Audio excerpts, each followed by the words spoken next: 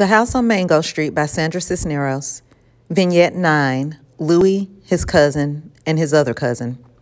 Downstairs from Mimi's is a basement apartment that Mimi's mother fixed up and rented to a Puerto Rican family, Louie's family. Louie is the oldest in a family of little sisters. He is my brother's friend, really, but I know he has two cousins and that his t-shirts never stay tucked in his pants. Louie's girl cousin is older than us. She lives with Louie's family because her own family is in Puerto Rico. Her name is Marin or Maris or something like that, and she wears dark nylons all the time and lots of makeup she gets free from selling Avon. She can't come out, gotta babysit with Louie's sisters. But she stands in the doorway a lot, all the time singing, clicking her fingers, the same song. Apples, peaches, pumpkin pie, yeah. You're in love and so am I, yeah. Louie has another cousin. We only saw him once, but it was important. We were playing volleyball in the alley when he drove up in this great big yellow Cadillac with white walls and a yellow scarf tied around the mirror. Louie's cousin had his arm out the window. He honked a couple of times and a lot of faces looked out from Louie's back window, and then a lot of people came out. Louie, Marin, and all the little sisters. Everybody looked inside the car and asked where he got it. There were white rugs and white leather seats. We all asked for a ride and asked where he got it. Louie's cousin said, "Get in." We each had to sit with one of Louie's little sisters on our laps, but that was okay. The seats were big and soft like a sofa, and there was a little white cat in the back window whose eyes lit up when the car stopped or turned. The windows didn't roll up like ordinary cars. Instead, there was a button that did it for you automatically. We rode up the alley and around the blocks 6 times. But Louie's cousin said he was going to make us walk home if we didn't stop playing with the windows or touching the FM radio. The 7th time we drove into the alley, we heard sirens. Real quiet at first, but then louder. Louie's cousin stopped the car right where we were and said, "Everybody out of the car." Then he took off, flooring that car into a yellow blur. We hardly had time to think when a cop car pulled in the alley going just as fast.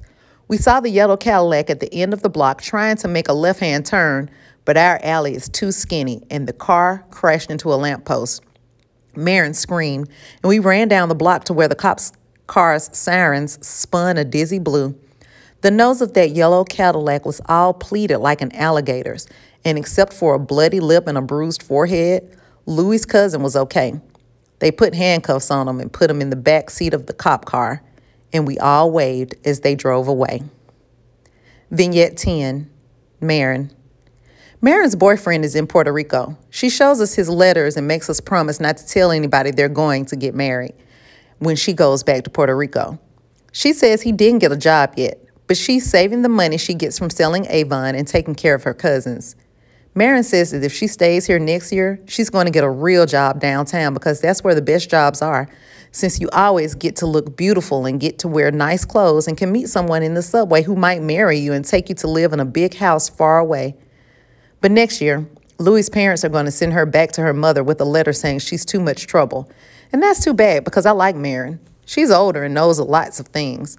She's the one who told us how Davy, the baby's sister, got pregnant and what cream is best for taking off mustache hair. And if you count the white flecks on your fingernails, you can know how many boys are thinking of you. And lots of other things I can't remember now. We never see Marin until her aunt comes home from work. And even then, she can only stay out in front. She is there every night with the radio. When the light in her aunt's room goes out, Marin lights a cigarette, and it doesn't matter if it's cold out or if the radio doesn't work or if we've got nothing to say to each other. What matters, Marin says, is for the boys to see us and for us to see them. And since Marin's skirts are shorter and since her eyes are pretty, and since Marin is already older than us in many ways, the boys who do pass by say stupid things like, "I am in love with those 2 green apples you call eyes. Give them to me, why don't you?" And Marin just looks at them without even blinking and is not afraid. Marin, under the streetlight, dancing by herself, is singing the same song somewhere, I know, is waiting for a car to stop, a star to fall, someone to change her life. Vignette 11. Those who don't. Those who don't know any better come into our neighborhood scared. They think we're dangerous. They think we will attack them with skinny knives. They are stupid people who are lost and got here by mistake. But we aren't afraid. We know the guy with the crooked eye is Davy, the baby's brother. And the tall one next to him in the straw brim, that's Rosa's Eddie V. And the big one that looks like a dumb grown man, he's Fat Boy, though he's not fat anymore, nor a boy. All brown all around, we are safe. But watch us drive into a neighborhood of another color, and our knees go shakety shake, and our car windows get rolled up tight, and our eyes look straight. Yeah, that is how it goes and goes. Vignette 12. There was an old woman. She had so many children she didn't know what to do. Rosa Vargas's kids are too many and too much. It's not her fault, you know, except she is their mother and only one against so many. They are bad, those Vargases. And how can they help it with only one mother who is tired all the time from butting and bottling and babying, and who cries every day for the man who left without even leaving $1 for bologna or a note explaining how come?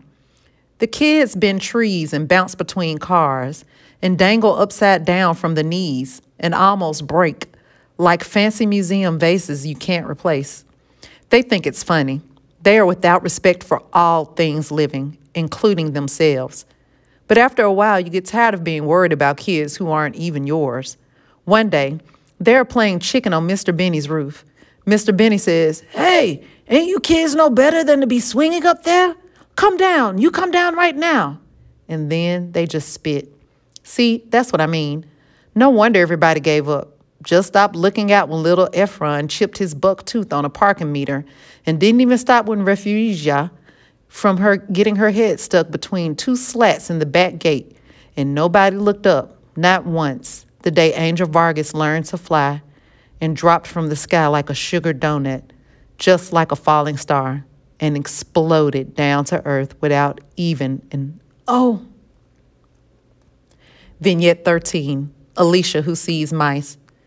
Close your eyes and they'll go away, her father says, or you're just imagining. And anyway, a woman's place is sleeping so she can wake up early with a tortilla star, the one that appears early just in time to rise and catch the hind legs hide behind the sink, beneath the four-clawed tub, under the swollen floorboards nobody fixes, in the corner of your eyes. Alicia, whose mama died, is sorry there is no one older to rise and make the lunchbox tortillas. Alicia, who inherited her mama's rolling pin and sleepiness, is young and smart and studies for the first time at university. 2 trains and a bus, because she doesn't want to spend her whole life in a factory or behind a rolling pin. Is a good girl, my friend, studies all night and sees the mice, the ones her father says do not exist, is afraid of nothing except 4-legged fur and fathers.